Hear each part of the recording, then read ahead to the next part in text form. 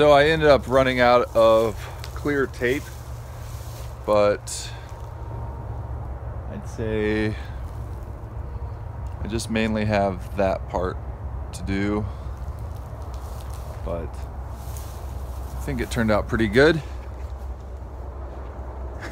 It was a really long rip. So I'm gonna get some more tape and finish that off, and then I'm going to clear out all of the old debris out of the high tunnel and probably rototill up the ground and get the bed so that come spring I can plant in it, or if I feel confident enough, maybe try to plant something in here. It's probably too late. I don't know what I'm doing. Thanks for watching. Hope you enjoyed this video, and thanks for all the encouraging words as I repaired the high tunnel.